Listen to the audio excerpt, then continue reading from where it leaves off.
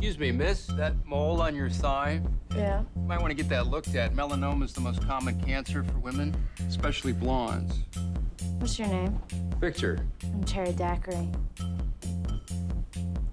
It's not my real name.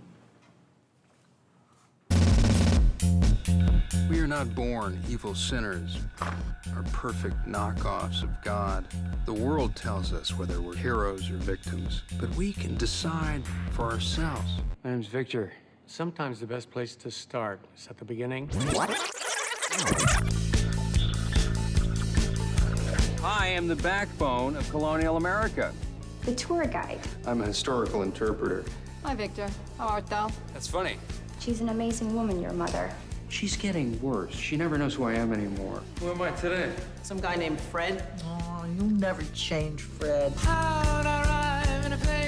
So now you want to sleep with your mom's doctor. What time do you get off? You don't have to do that. What? Try to have sex with me. Oh, I really do.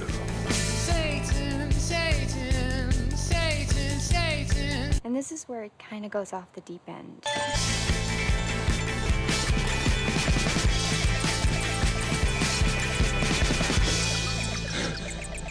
All I had to do was answer one simple question. What would Jesus not do? You can't fool people into loving you. Want to bet? Apparently, you're capable of having sex with everyone but me. The fact that some part of you resisted turning this into the usual nothing, I think maybe I want to like you instead. maybe you're not so bad after all. No, dude, I am. I really am. Show me all the rules, girl. Hey, you changed your hair. Yeah, because of what you said about blondes getting skin cancer. Good thinking. I just want to belong.